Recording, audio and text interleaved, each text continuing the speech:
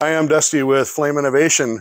Today we're going to do a follow-up video on the Caboose tiny wood stove. You can mount this stove on the floor or you can mount it on the wall. We're excited to let you know that it's been fully UL tested and approved. So if you want to put it in your little cabin or tiny home, it helps with you being able to get insurance, being that it's a safety approved stove. They put about 30 sensors on this stove, measure all the temperatures. They burn it as hot as they can absolutely get it. They check the glass so that it doesn't break. They pick it up, they drop it, they tip it over. They do everything they can so that you know that you're getting a safety tested stove. The stove installs with 4-inch exhaust pipe. We've got Class A and we've got single wall for your installs.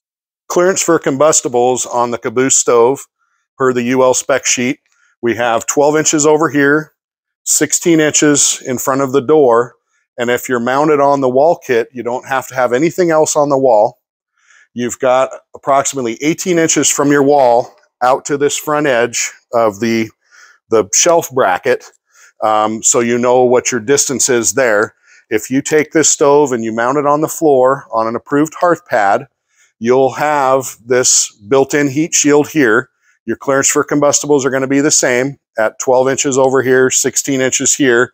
And if you have a heat shield on your wall with a 1-inch air gap, so you've got your heat shield, an air gap, and then your wall, so you're not transferring heat right into the wall, you can be within 8 inches of your wall at that point. The stove is all 3/16 construction, hand welded. We test all of our welds. We light test all of our welds. We've got a lot of stainless steel in this stove. There's stainless steel components inside the stove, stainless steel trim ring. The nuts and the bolts and the inserts are stainless steel. You've got an air wash system right here that helps keep your glass clean. You've got a full baffle up top for your exhaust and to help with secondary combustion, so the stove is very efficient. We've got a BTU rating, approximately 8,000 to 17,000 BTUs. So it's rated for 150, 200 square feet up to 600 or 700 square feet, depending on how you're insulated in your little structure. Those burn times are based on like red fir, tamarack, more softwoods. We don't have a lot of hardwood around here. So you probably get a little bit more burn time if you're burning oak or a different hardwood, you know, in the Midwest or back east. We've got a fully adjustable door here as it burns in. Your handle has got notches in it here, so you'll always have a positive sealing airtight stove. Your main draft is here on the door, and like once again, this is your air wash control.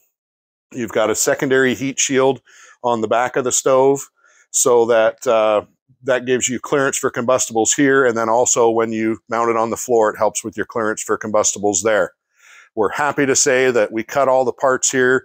We try and get all of the steel from US manufacturers, and we're very proud to build this in Post Falls, Idaho, USA.